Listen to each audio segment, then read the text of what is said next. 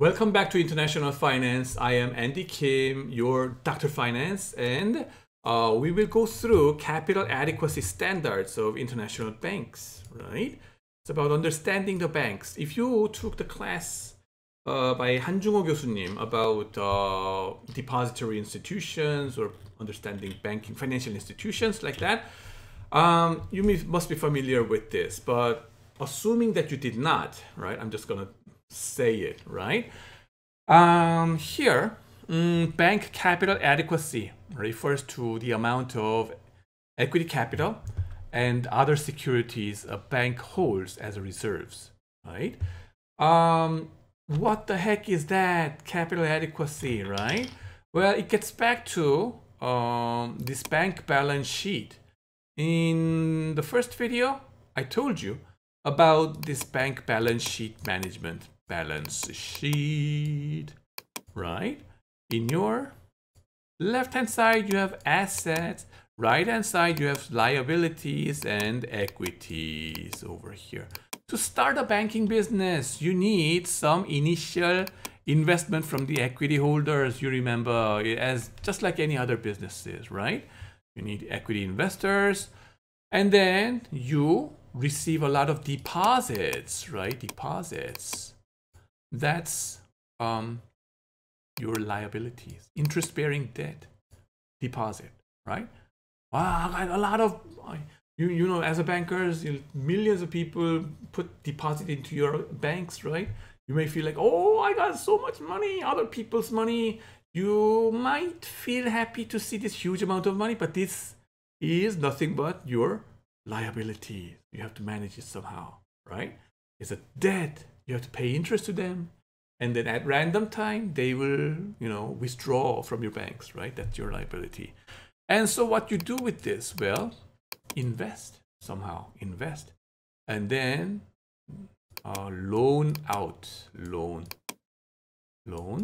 to all different corporations or to individuals, millions of different borrowers, right? Right? Loans, loan portfolio, I told you about that, right? And if you look at this picture, immediately you see a problem here. Why? The value of your deposit is this much, or I should say this much, right? The value of your deposit, what you owe, is this much. But out of it, you have to do your business as much as the value of the loan. And you want this loan value, the market value of your loan, your market value of your asset, to be bigger than the value of your liabilities somehow. How could that be possible, right? Of course, initial investment of the equity holders, you must have thrown in some cash over here, so that some part of it will be sitting over here, cash, initial investment. But that's not that much, because you invest into hard assets and fixed assets, something like that, and then invest into something else, right? It may come and go. But the thing is, at least your asset value has to be bigger than your loan value somehow, okay? Otherwise, you will be in trouble. You'll be screwed, which is called insolvent. All the troubles happen, right? What if the economic shock happens, like Great Depression or financial crisis all around the world, so that your loan value or loan portfolio's value shrinks down? Shrinks down. Well, up until as long as you have enough of equity capital left, right? You're okay, right? You're okay. But if your asset value reduces even further, you are in trouble. You become insolvent, right? Equity value shrinks. These equity holders are, how do you say, the residual claimants. So after liquidating all these assets, you first repay to your debt holders or the deposit holders, and then whatever is remaining, that's the portion the equity holders get, okay? If nothing is left, the equity investors are just, left with nothing, zero. Okay, that's the limited what's that limited liability feature of it. But you have to be more responsible for that as a banker, because the whole country, the government, is concerned about you. This is the banking business is about the blood vessels, or the circulation of your blood and throughout the economy. So that you have to be much more responsible for that. How do you manage this asset so that you have enough of buffer capital over here? This capital adequacy is about how much you have enough of capital so that you can prevent your bank insolvency. Okay, there is three pillars, three important things of capital adequacy. Minimum capital requirement, which has to do with this buffer equity capital, equity. We usually in banking literature, we say buffer capital because it works like a bumper or buffer, like a saving your butt. All right, like that. You can see that. So the buffer capital, you want to have it enough, right? Supervisory review process, because this is countries, right? It has a lot to do with the country's macroeconomy. The regulators supervise your business very intensively. Having said that, these days, those fintech, right, or tech fin companies bring a lot of questions in this respect. Because of the sexiness of the technology itself, or fintech itself, those fintech companies seem to bypass, or they don't go through this kind of intensive supervisory process at all. And that complaint is well written by Jamie Dimon's letter to shareholders in 2021 or something. How should I say it? Recently published, Jamie Dimon. You Google search it, letter to shareholder, right? This year, the most recent one. It goes about 60 pages, and some part of it, significant part of it, is a complaint about this. We get so much supervisory and we can't do anything, right? Because of the regulators say, don't do this, don't do that. We're stuck. But they do a lot more freedom over there, fintech guys. Why don't you regulate those PayPal guys, and then, right, toss in Korea, or these kind of guys. It's unfair. Makes sense, actually. I wouldn't say that's childish or a complaint or something like that. It has a reason, right? There is a reason why the bank has been conservative. It's like 5,000 years of history justifies this kind of regulation. But fintech guys, aren't we too much lured by the sexiness of fintech? Too much. And that may be incurring a lot of bubble together with it. And what if the crash happens in the end, and then another banking crisis coming from fintech? People make same mistakes time and again. I told you last time about it, right? We have to be critically evaluating which one is good, which one is not. Okay. That's over here again. Effective use of market discipline. Okay, so we're going to get to these ideas one by one. So wait for that. Now, let me erase this one. Move to the next one. Yeah, Basel, Switzerland, 요레이리. Yeah, anybody likes it? Yodel song? I like it. 펭수, yeah. Basel. Actually, if you Google search Basel in Korean language, Basel, you will find the Yodel Club in Korea. European students, right? Foreign students, if you want to go for Yodel Song Club, Korea has many of them. Japan has many of them somehow. Basel, right, is one of the club's name. Yeah, anyway, I should stop it. Should look more serious. And then Basel is the place where we have Bank of International Settlement, BIS, the central bank of the central banks. Okay, there BIS ratio is imposed, and they are determining those capital adequacy regulation. The thing is, the central banks, they set up the rules for other banks, right, in their domicile or inside the country. And then the central bankers get together and make a contract or accord. They say accord. Okay, they promise with each other so that they will impose some standard way of regulating the banks in their own in each country.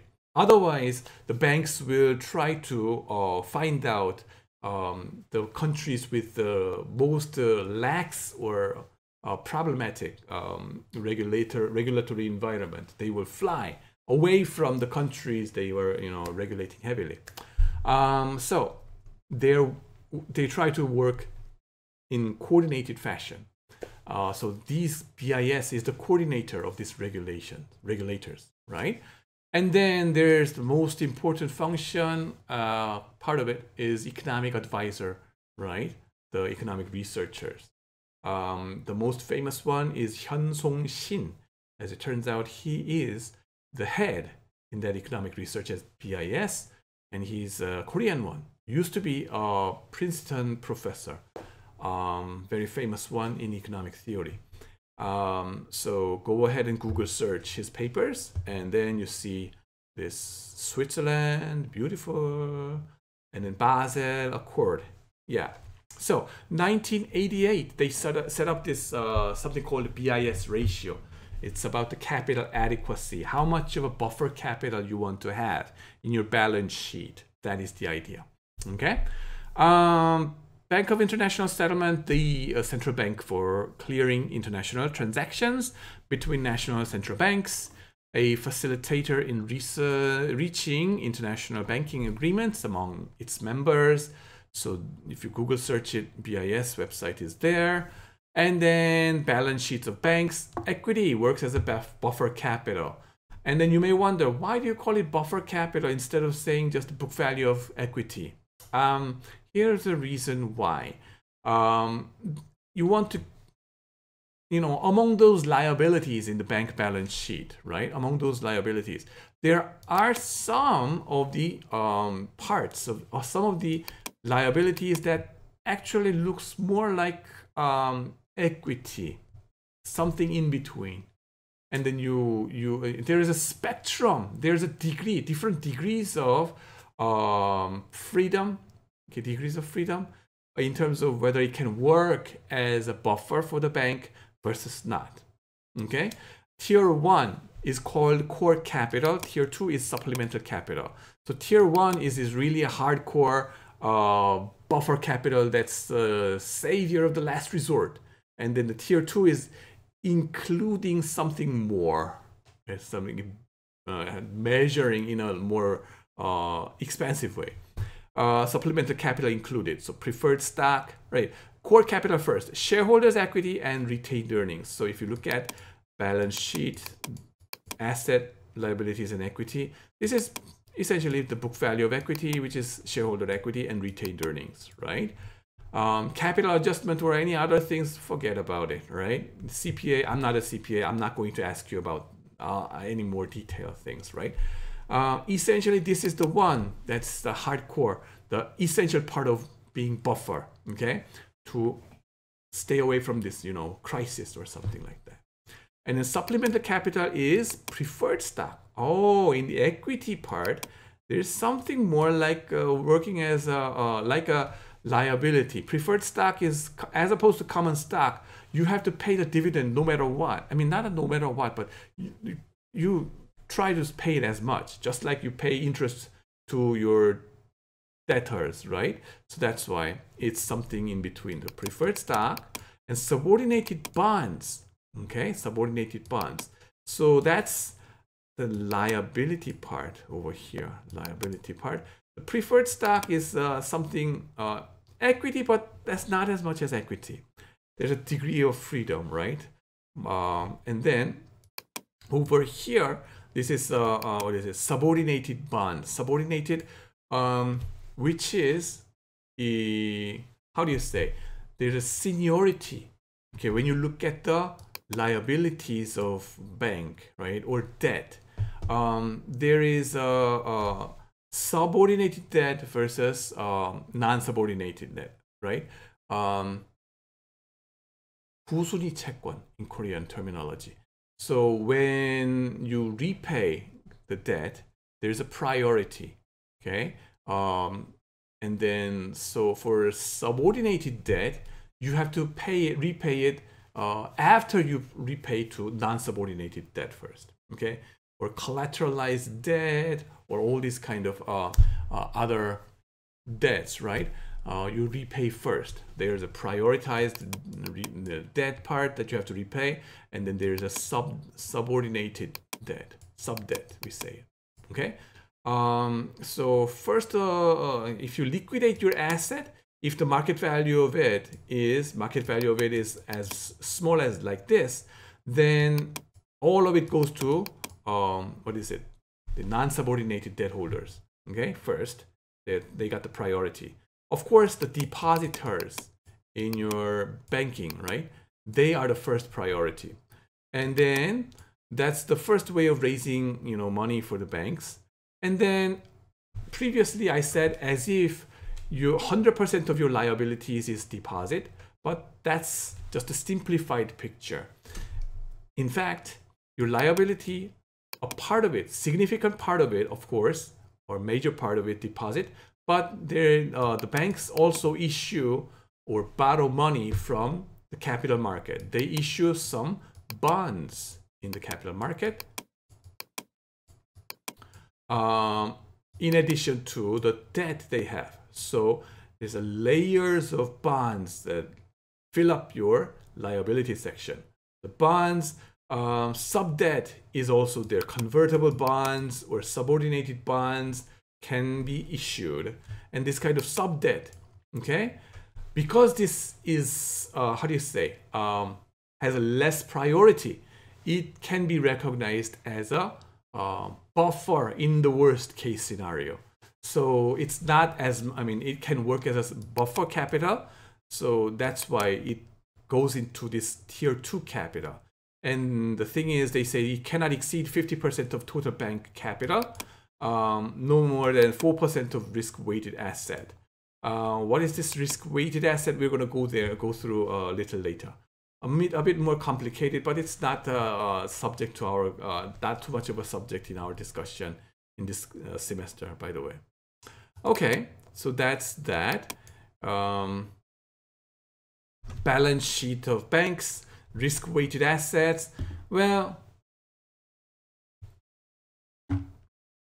there are 4 categories.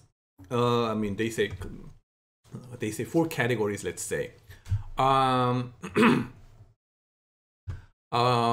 Depending on, in the bank's balance sheet, okay, once you raise capital by, first of all, equity, okay, shareholders have to get together and raise equity capital, and then deposit, you receive from your depositors, millions of them, and then let's say you issue bond, some part of it, part of this, maybe subordinated debt, and things like that, sub-debt, right?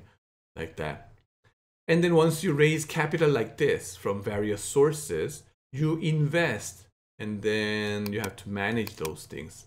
And those things will show up in your asset side, okay? And then put some, you can put some of your money into government bonds, treasury. Okay, that's the first category over here. Okay, with this money that you raised, okay, raised in your picture over there, right? Raised money, you put that into different kinds of assets to make money out of it. Okay, make money based on your capital that you raised. Okay, 돈장사, right? So government bonds, safest asset. And then short-term interbank assets, it can be there. Short-term interbank asset, well, you lend money to other banks. Supposedly those other banks are safer, interbank. I'm not saying investment bank, but interbank over here, interbank, bank-to-bank lending and borrowing. Safer than other manufacturing or non-banking businesses because, it's, they have been trying to keep their credit worthiness as stable as possible, thanks to the government regulation, and then they can raise capital easily and low rates and all these kind of things.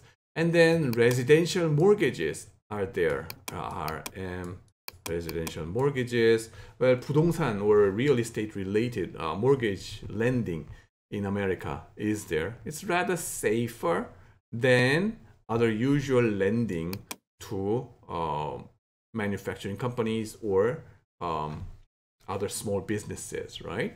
So those four categories, they divide or categorize these assets, and then depending on the riskiness, they give different weights. Government is risk-free, okay? So that's why they say the risk weight for this US Treasury investment has to be 0. Why 0? Because they want to compute, right? Some kind of risk-weighted buffer capital, right? You want to prepare, right? Depending on the riskiness of your asset side of your business, you want to have enough of a buffer capital, right? Capital adequacy, buffer capital.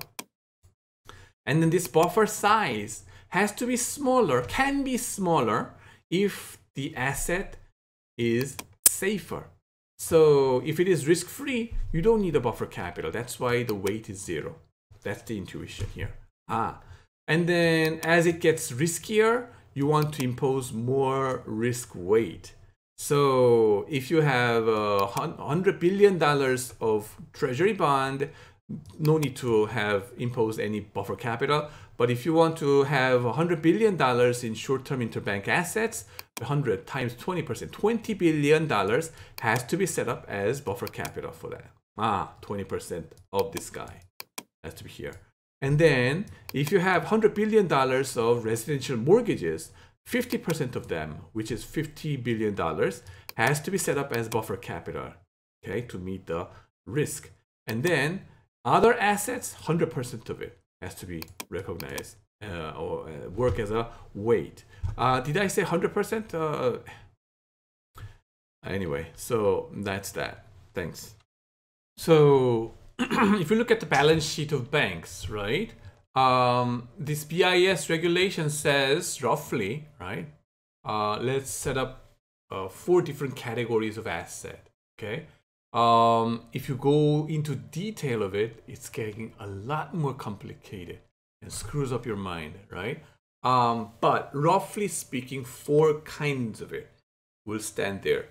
But before we move on further, right, what do you mean by that? Well, if you think about these balance sheet back again of the banks, right? I'm gonna, this is gonna be my favorite part. Balance sheet, it's not bullshit, by the way. And then left-hand side asset. And then to do your banking business, you first have to raise up your capital among equity holders. And then you do, deposits and issue bonds and subordinated debts and things like that, right? But your asset side of it, you may have, right, with this raised capital, you may do a lot of different businesses. Well, with this tons of money, what do you do? Okay. Well, sometimes you want to invest in US Treasury or risk-free asset. The first one, government risk-free treasury. And sometimes you want to lend your money to other banks, right? Interbank transaction. IB. I'm not saying investment bank, but interbank relations, right? Interbank lending, right? Interbank lending or investing in other banks' bond. And then you can also lend your money into residential mortgages, RM, right? Retail, I mean, 부동산, you want to buy your apartment or something like that, your housing. By the way, US housing prices has been surging these days like crazy again. Oh my God, easy money, and then they just investing in it. Yeah, that things are going on like that. Residential mortgages are there. And other loans, I say other assets, right? Loans to small businesses or big corporations or individuals and all these kind of things. That's different from residential mortgages because it is not related to real estate things, right? So 4 different categories, they say it in your asset. but there is a different degrees of riskiness. Okay. For government, I mean, depending on the riskiness, you want to prepare buffer capital as much. If it is risk-free, we're not going to worry about it, so that we're not prepared for buffer capital. But if it is risky, we'll prepare more buffer capital for that kind of risky business. So government bonds, risk-free, zero weight when we compute a risk. What is that? When we compute the buffer capital over here, right? Buffer capital in terms of what? We are not trying to observe how much of equity you have, but here we are trying to estimate how much of a buffer capital you need. Okay, as a regulator, you want to impose how much of a buffer capital you need. Okay, and then compare that what is required by the regulation with the actual buffer capital that you have, right? So versus, right, VS, what you have versus what you should have. This weight is about how much you should have as a regulator imposing it. Okay, as your asset gets riskier in your investment, you want more and more and more set up as your buffer capital, because riskier assets, there is a chance that it will shrink down a lot more, okay, in terms of market value. So that's why you want to have more preparation for that. Now, specifically how much? Well, I told you before, it's awfully complicated, but I'll tell you, give you some brief picture of it. It is deeply related to something called camels analysis. Nakta, camel, the animal. No, it's like the ways or framework of analyzing the health of the financial institutions, depository institutions. CAMLS. Well, let's go one by one. C stands for capital adequacy, that we are going through right now. And then asset quality, that's the asset side of it, right? The left-hand side of the balance sheet.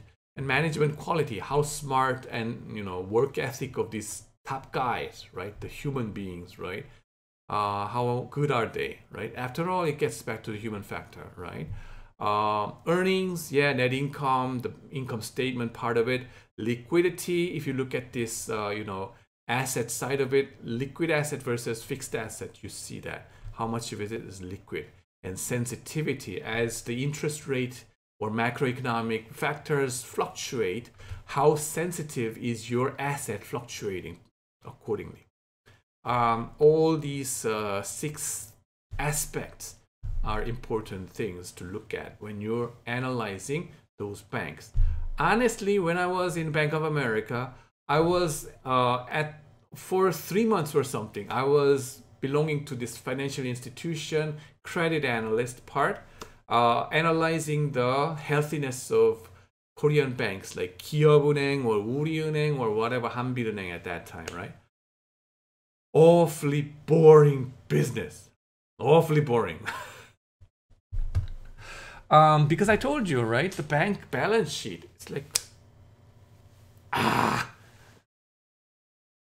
like lack of imaginative, it's like, cannot imagine any real stuff over there, but I had to analyze from the perspective of this camels analysis, right? But as I tell you, right, in this presentation, things get more clearer and it gets more interesting than not, right? You need actually to be able to do this, right? Bank analysts, right? If you want to analyze those banks, right? You need to study macroeconomics a lot more, right? A lot more.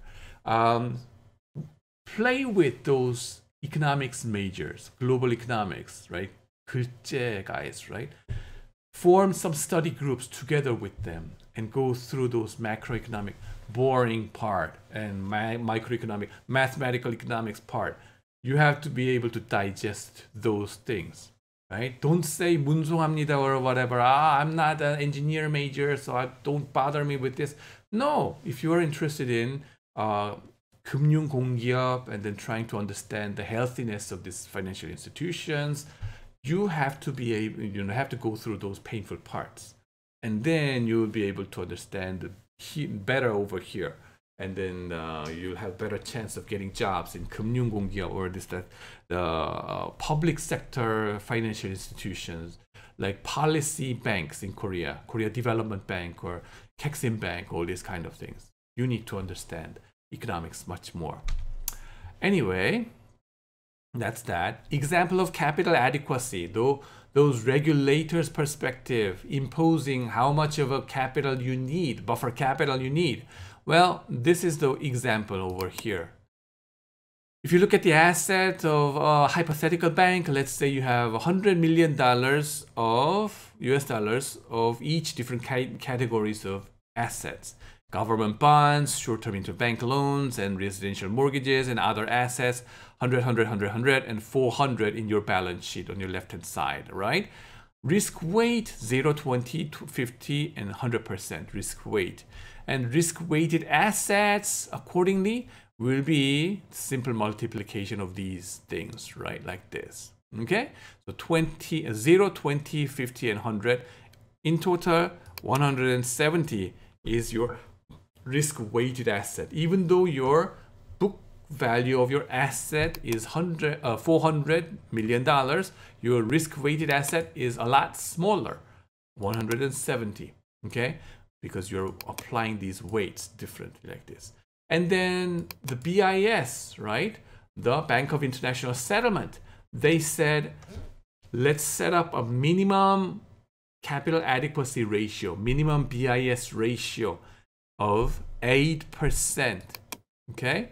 So as long as, that says, as long as you have a certain amount of risk-weighted asset, we want you to have 8% of this guy as your buffer capital.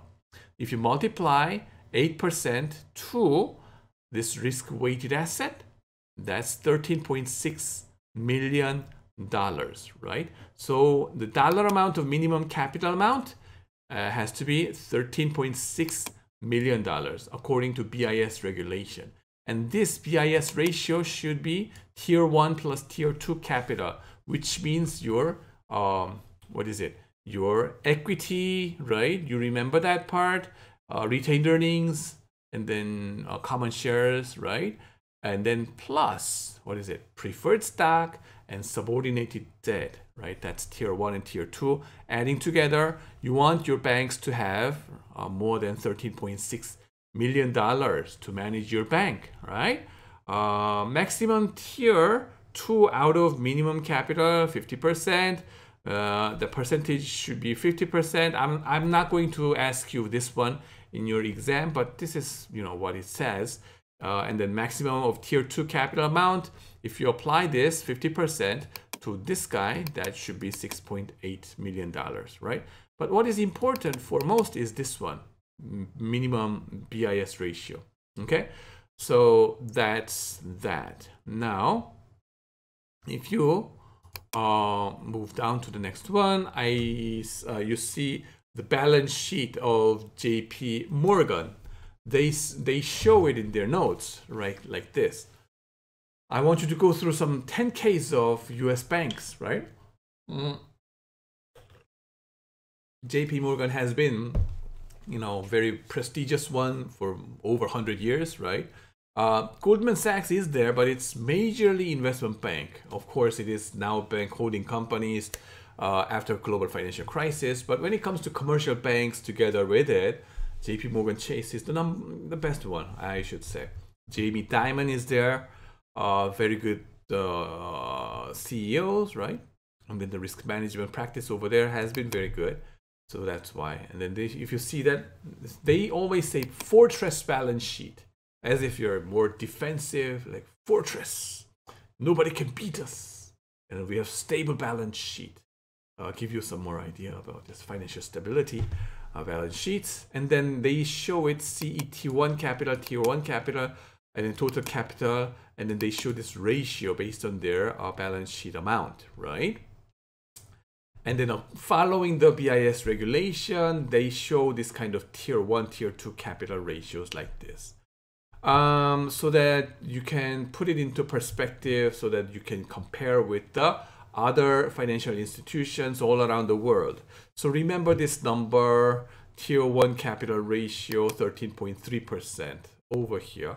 I show you the next slide, the capital ratios and BIS ratios of Shinhan Financial Group, okay? The bank holding company, okay? So to be able to compare with JP Morgan, 13.3% tier 1 capital ratio, that's around here, Shinhan Bank, right? So they are close in terms of capital ratio, BIS ratio and CET ratio. You can, check out whatever means over there, right? What most important things are here. Now that's that. They show time series over the past 3 years and things like that. 2020 is over here. I should have shown that. Anyway, capital adequacy standards are shown, 2 of 3. Right, while traditional bank capital standards protect depositors from traditional credit risk, they may not be sufficient protection from the derivatives risk. For example, right, 1995, right, there was a notorious case of Barings Bank, right, collapse, right, because of the derivatives transaction, and they did not manage their risk enough because of the derivatives transaction. There was too much speculating without proper management of the risk themselves, right? Which collapsed in 1995 from derivatives losses. If you take derivatives class, right, 파생상품론, this is one of the famous cases that you study, right? And then Nick Leeson is the guy involved, is a major who caused this kind of bankruptcy. And then the Barings Bank had a history of 400 years or something, and then went bankrupt, and then it was sold to ING, a Dutch bank, for a price of $2 or something. And it's just a courtesy. It was even it was not worth, right? It was negative value was there, but the equity holders, the ING as a courtesy, they said, "Here, $2, just take it." It was a very famous case. Looked good on paper relative to the capital adequacy standards of the day. So the BIS ratio accord was there, and then the Barings Bank seemed like they are doing okay. But as it turns out, their derivatives transactions made a huge loss, so that they immediately went bankrupt like that. So the Basel II was established after this Barings debacle. The Barings debacle, you can watch the movie for free in YouTube nowadays, right? Yeah, 1 hour and 35, right? Go ahead and watch it. Ewan McGregor is starring, right? So that you can, yeah, the Barings Bank, the trouble, all these place, right? Nick Leeson was working in Singapore, right? So you can see some Singapore flavor over there, and then Basel II Accord has been endorsed by central bank governors and bank supervisors in the G10 countries. Afterwards, now capital adequacy standards. Well, now it sets out the details of adopting a more risk-sensitive minimum capital requirements. Now, talking about these derivatives, the asset class has to be reorganized. The key variable is the banks must estimate the probability of default and the loss given default for each asset on their books. So afterwards, all those financial engineerings about assessing those risks has developed like crazy. Default prediction model using more mathematical and financial engineering models. start to bloom in 1990s and 2000s, right? Right. And then Basel II Capital Accord was set. They had 3 pillars: minimum capital requirements and supervisory reviews and market discipline. They proclaimed it, right, like that. And then everybody had to follow that one. Minimum capital requirements, and then that means incorporating credit risk and market risk and operational risk. Marking to market for traded assets. Now I'm going to come back to this marking to market later on. Marking to market. Supervisory review process was enforced, and then banks are required to conduct meaningful stress tests to see if they could endure extreme economic situations. In camel analysis, I told you sensitivity analysis has to be there, and now stress test, okay, even more, right? Monte Carlo simulation, all these kind of things, right, had to be going on. And effective use of market discipline. Well, transparent public disclosures of key information. The market discipline means like helping this market efficiency so that you transparently disclose more information so that people can understand your bank much better. That's the idea, market discipline. Okay, now the next slide. Basel III is now in place, right? Basel III. Basel II was enforced to, help this stability of banking system, but it was still incomplete. We suffered from huge global financial crisis, right? And then the Basel III is in place afterwards. Since 2019, Tier 1 is they classify only common equity and retained earnings. Tier 1 capital to be increased from 4% to 6%. Stringent capital regulation. We want more buffer capital. Okay, and then what's the consequence? Much better financial stability is nowadays there. Thanks to that, right? After COVID-19 crisis, with we are still okay. If we did not have this kind of regulation before, the world must have ended last year, right? We don't have enough capital, and then the whole central banks screwed together, and then the whole commercial banks screwed together, depository institutions. Armageddon situation. But with this, a lot better financial stability has been there. Yeah, so that's it for this part of the video. Thanks for watching, and then see you in the next video. Thank you.